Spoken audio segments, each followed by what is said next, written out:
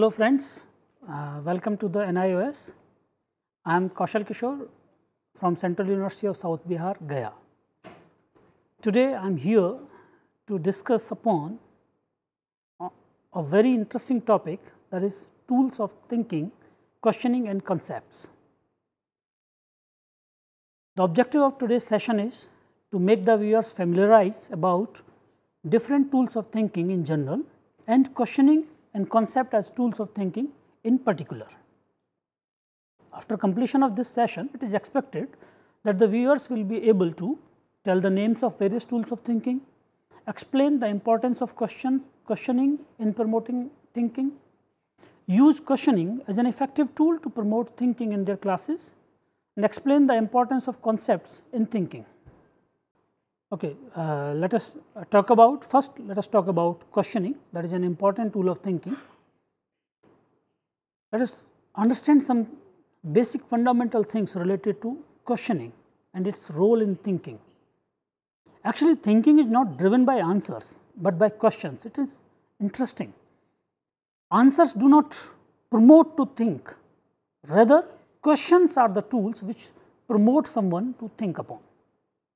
Suppose, had no questions been asked by those who laid the foundations for a field, for example, physics or biology, the field would never have been developed in the first place.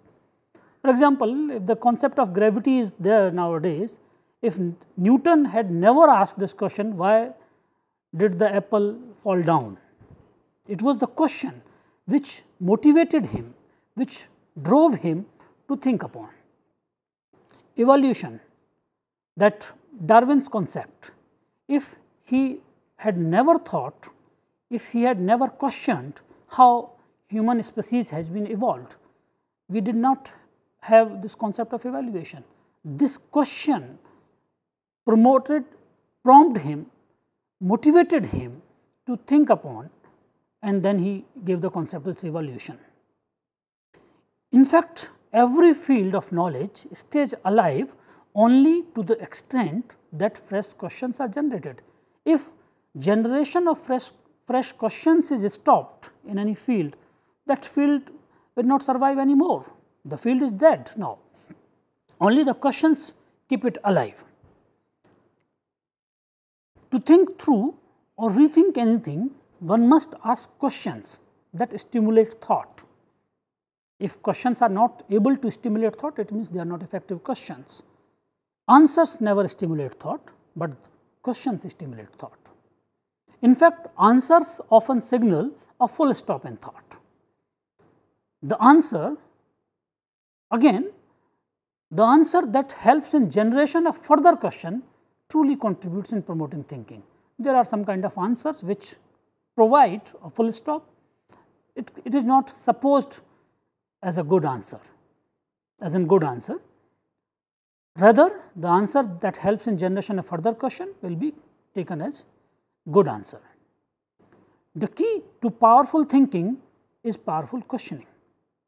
More powerful questions we ask, we raise, the more powerful thinking is developed. Questions define the agenda of one's thinking. What kind of thinking is going on in my mind? What do I think is always reflected by my questions. If I ask questions of lower level, it means my thinking process is going on a lower level. If I ask questions, raise questions of higher level, it means the thinking process going on in my mind is of higher level. Only students who have questions are really thinking and learning. If students are not asking any questions in your class, then it is an alarming situation for you as a teacher. It means that the students are not learning, they are not really thinking, because if they learn, if they think, then some questions definitely come to their mind. Moreover, the quality of the questions students ask determines the quality of the thinking they are doing. Again, that as I discussed earlier, whatever quality of thinking is going on in their mind, that kind of quality questions they ask. Dead questions reflect dead mind. If I am not able to raise good questions, I am asking dead questions, it will reflect my thinking is dead. Now, let us talk about the questions in classrooms. Asking questions is at the very heart of what we do as teachers. Obviously, the asking questions are our favorite thing as teachers. The role of teacher as questioner is as old as teaching itself, and the research on questioning is filled with the positive effects that result when teachers employ effective questioning strategies.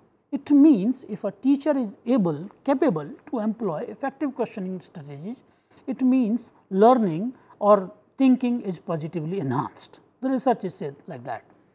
When people really want to learn something, they ask questions. Let me quote Charles de Gaume here.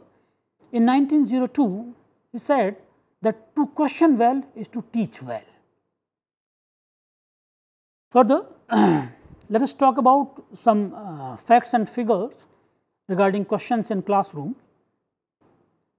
In fact, questioning is second only to teacher talk as the most used teaching strategy in classroom.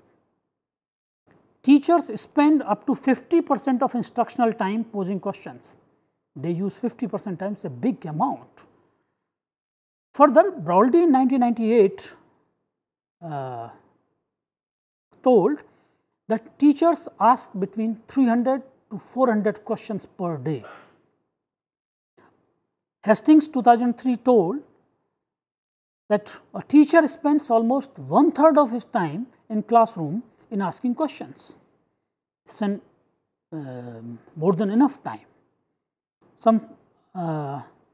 It's quite wondering that if we ask so much questions and questions promote thinking, we are devoting so much time in questioning that it must promote quality thinking in students.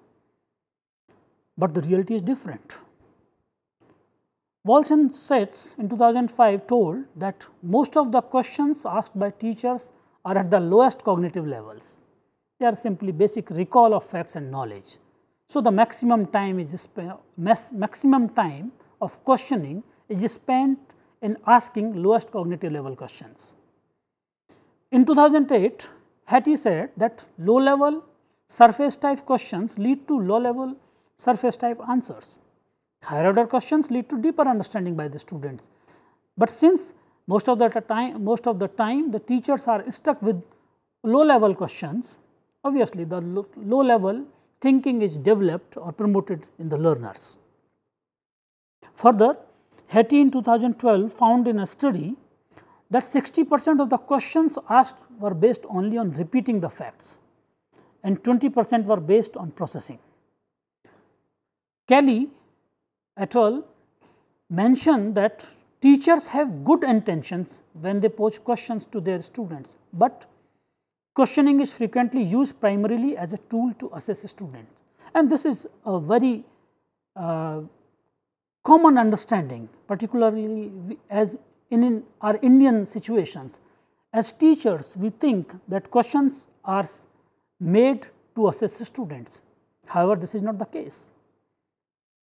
We frequently ask questions as a tool to assess students. Let us see that this is not the primary or the major or the only role of questions.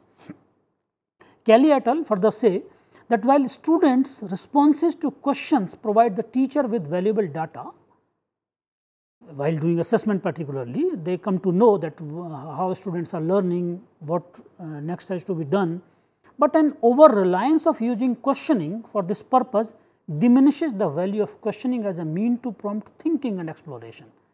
If all the time we are using questioning as a tool of assessment, it actually loses, the idea of questioning loses its value of as a tool or as a mean to prompt thinking and exploration. Simply it remains the tool of assessment.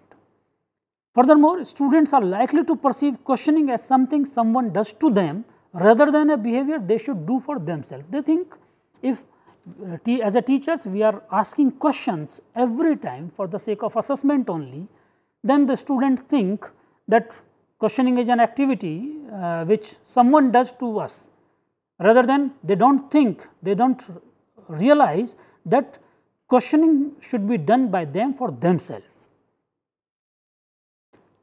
And this problem is further enhanced when neither teachers nor students understand the purpose of the questions, and this is the situation in our classrooms. Puig in 2013 urges, and it is interesting to read this, urges teachers to stop the insanity of asking too many questions. We are fascinated about asking many more questions in our class.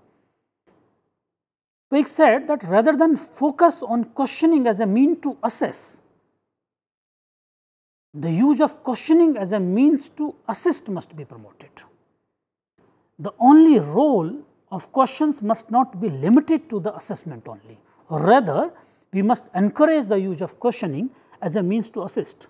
In other words, assist students in understanding that questioning is a tool they can use to propel their thinking and learning. They can use this idea of questioning, this tool of questioning to promote their own learning instead of answering the questions for assessment only. Let us have a look which kind of questions we find or we see in our classrooms.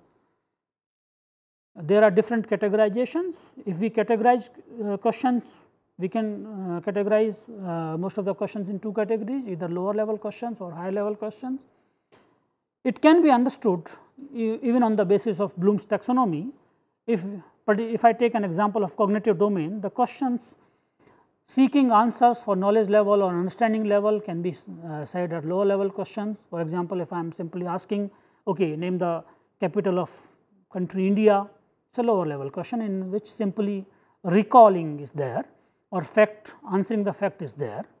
And on the other hand, there are higher level questions. In terms of Bloom's taxonomy, if the question is promoting student, encouraging student to analyze the things, to synthesize the things or to evaluate the things, it can be considered higher level questions. Another categorizes the questions into further two categories. One is factual, another is inquiry questions. Generally, factual questions are closed-ended questions. What is the name of the capital of India? It is a factual question, it is a closed-ended question. Whereas, the inquiry questions are generally open-ended questions in which how can we develop secular harmony, secularism in our citizens. It is a kind of inquiry, it is an open-ended question, it promoted higher level thinking. It promotes higher level thinking. Another categorization may be that we can categorize questions into three categories. One, questions that a student can answer. This, interestingly, this categorization should be done by the students. One, questions that students can answer. Another, questions that a student can find the answer for, and the questions that cannot be answered. But keep one thing in mind here, and we will discuss further as well, that the questions that cannot be answered are equally important. They are very valuable questions. We will discuss in further slides. Another type of questions we categorize in our classroom are simply based on, we commonly know on the basis of lesson planning, that are introductory questions, problematic questions, developmental questions, probing questions and assessment or evaluatory questions.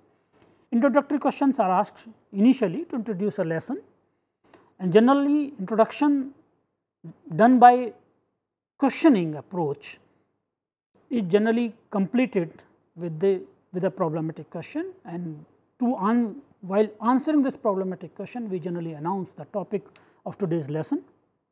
While developing the lesson or while teaching in the classroom, developmental questions are asked.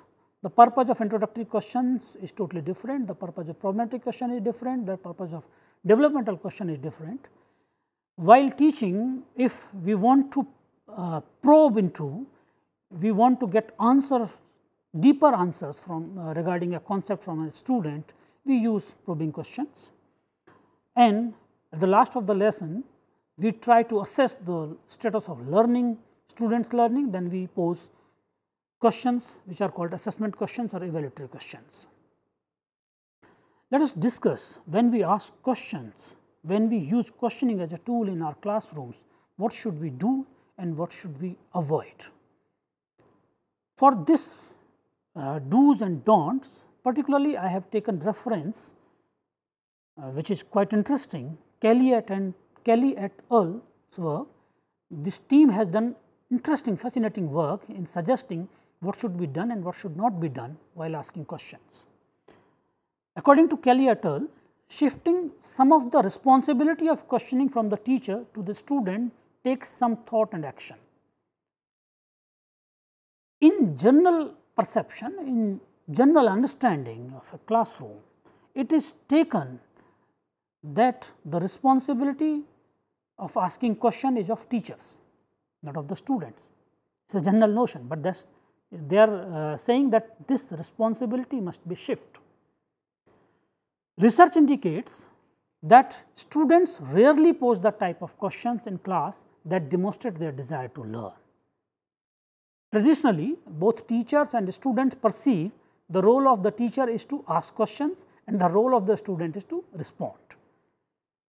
Kelly et al., this group suggests that there should be a shift, and to shift the responsibility of questioning from teacher to the student, they suggest that it can be done by collaborative question generating. What is this idea? This idea says that what a teacher should do, teacher should form small groups of the students, give them a piece of paper and ask them to use different color pens and write different questions came into their mind regarding the topic.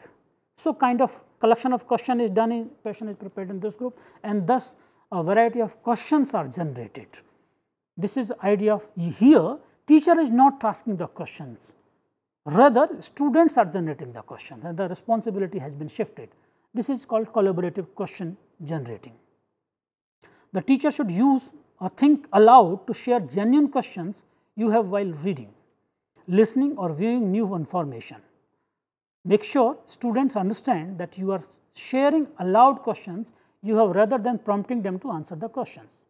It means then, well, as a teacher I am reading something or reading a text or telling something, I must raise some questions in between and say these are the simply loud thinking questions. It is not necessary that you have to answer, these questions are not posed to answer, just simply to think upon. These questions have been posed. Further, Kelly et al. Say that never devalue irrelevant or silly questions from a student. Instead, respond positively by exploring briefly the reasons why they may have asked the questions. As a teacher, most of the time we do that if some student asks a silly question or irrelevant question, either we scold him or her or say this is not this question does not belong to today's topic. Why are you asking these silly questions? You do not understand so much such little things. We should not devalue the questions, we should not demotivate the question, rather we respond positively and we must try to understand why this question has been asked by the learner. As a teacher, foster curiosity and questioning by providing powerful stimuli. We should provide various picture books, photographs and works of art. We should read a provocative text which promote students, which provide stimulus to the student to question, to develop curiosity among them. Further quoting Kelly et al., I am going ahead. They say that create a notebook titled I am wondering to record your questions and periodically share some of your questions with the student. As a teacher, I should prepare, I should keep a notebook with me, and in that notebook I should regularly write my questions and I should share these questions with my students. And I should also ensure such kind of book is also prepared by each and every individual student, and they should also share their questions with each other and with the teacher. Focus on questions, not answers. It is very important. What traditionally we do in our classrooms, that most of the time we are focusing only answers, not the questions. Kelly et al. Suggests that focusing on questions is much more important, because the questions are the tools which are actually reflecting the thinking. Show that you value questioning for its own sake. You do not always have to know the answer. Unanswerable questions are valuable too. Unanswerable questions are very valuable. Allow plenty of thinking time after asking. Whenever you say, do you have any questions, immediately do not start saying new things, wait, give time to the students. Same situation should be done when you ask a question, when you pose a question in front of a student, give them sufficient time to think upon, to ponder upon, and then they reply. If you enhance your time, there are certain researches which say that usually teacher give only 1 second or 2 seconds after posing the question. This time is not sufficient for a student or for a learner to think upon. Rather, you should enhance this time, this duration, and whenever you enhance this duration, positive results are there, thinking is improved in the learners. Give students time to write down their questions and explore them with one another. Create a culture of inquiry, encourage exploration, wondering and questioning by posing meaningful real life problems. We must respect all the questions, all questions are important. We should not discourage this tendency of questioning. Most of the time if we find that most of us as teachers do that, if a student asks so many questions, we start ignoring his or her questions and we say, तुम्हारे पास हमेशा question होता है, and this should not be the way. Share your questions. By doing so, students learn that asking question is not a sign of weakness. Otherwise, what kind of impression goes with the learners, that if I ask question, it means I have not understood that thing. If we create such kind of impression in a class, students start hesitating asking questions. Rather, we must promote this thing that if you ask good questions, it means you are learning. Provide a strong provocation, a stimulus or hook to get students thinking, wondering and questioning, and then step back and have them share and respond to one another. Encourage student to student questions and responses by withholding your own response and asking who would like to respond. For example, if one student has asked a question, instead of immediate you response to that question, let you ask this question to another student and let them give a chance to think upon and reply upon. Provide positive response to student questions. Obviously, whatever question a student asks, you must respect it. You should share what is the purpose behind your question, what you want to enhance or promote with the help of this question. Create a question wall, a chart to keep a record of thought-provoking questions posed by the students. Map questions during classroom discussion to see how many questions were asked and if most importantly students asked each other questions. And this next is Kelly et al. Are suggesting interesting thing, that assign questions for homework. What we do, we pose some questions and ask a student to keep writing those answers to those questions as homework. They are suggesting instead of asking them to write the answers, ask them to prepare questions as homework. They must read a topic and prepare questions based on that topic, and this will reflect their thinking. Incorporate TAG into your students is a terminology given by Kelly et al. And they say that after a student shares, ask a student to tell them what they heard. One student shares something, ask another student what they heard, ask the next student to ask them a question, and the last student to give them a compliment or suggestion. So, it will involve all the students and thinking will be promoted. Give a student time to research answer to their questions, as we discussed that sufficient time must be given to the students before answering. Some interesting do's and don'ts has been suggested by Fisher are, they say that as children grow older, they often grow out of the questioning habit. We need to fight the tendency and find strategies to foster curiosity and encourage the questioning child. For this, they suggest that give them a list of questions and ask they think is the best or most interesting question. Discuss good and bad questions, find out what questions they would like to have answered. He further suggests that can they think of a question that can never be answered? Can they question a text or topic? Fisher further suggests that ask children generate questions on a chosen topic in 2s or 3s. Share and analyze questions together. How many different questions were created? Discuss the kinds of questions that were asked. What were the most interesting questions? What made them interesting?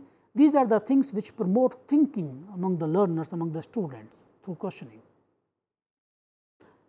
Remember that questioning is not meant to make a student feel uncomfortable or intimidated.